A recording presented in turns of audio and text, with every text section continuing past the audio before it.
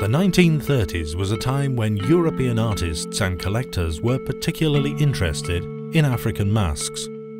These masks echoed the fashion for geometric lines that had arisen in around 1925 with the Art Deco movement, and so matched the prevailing taste in the sphere of modern art.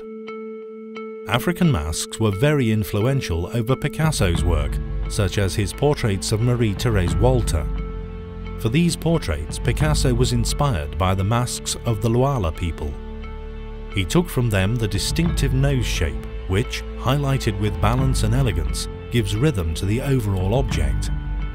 In his depictions of Marie-Therese Walter, Picasso uses rounder lines than those on the masks, and so suggests the softness of female facial features while retaining an imposing appearance. In the same way, he accentuates the eyes and mouth using the style of the Lawalwa mask.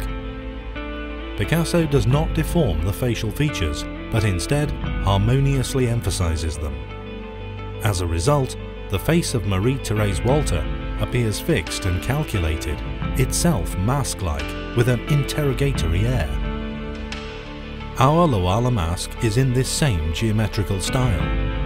It has a lozenge-shaped concave face, rectangular eyes, and a striking circular black mouth.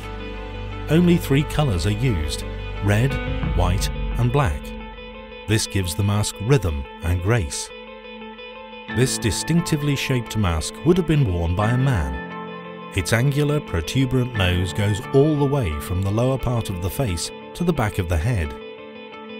The mask recalls a bird, mixing human and animal-like elements. Its top, black with white stripes, is separated from the rest by a border.